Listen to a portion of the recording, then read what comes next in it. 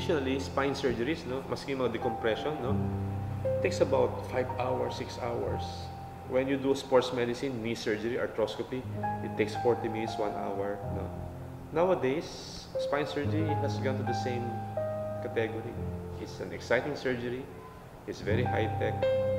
It's personally, emotionally very rewarding. Okay. And the surgeries don't take long. No more blood preparation. Wala nang dugo.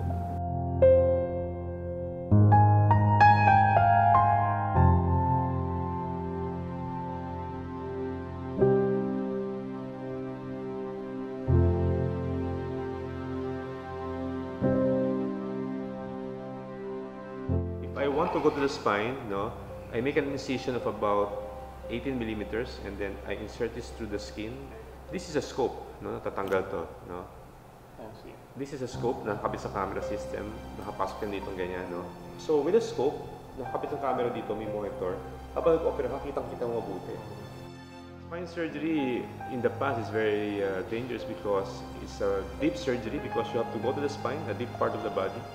But so much has changed during the last few years, During the last so many years, ang sugat mo ganyan kalaki bukas, Paliit ng paliit, Would you believe right now, ang sugat mo is just about 1 centimeter already. So what benefits do you look forward to kapag natapos na natin itong MISST? For the local doctors' mindset, to convince them that there's a new world out there called minimally invasive spine surgery. It's an exciting field and we want them to get in.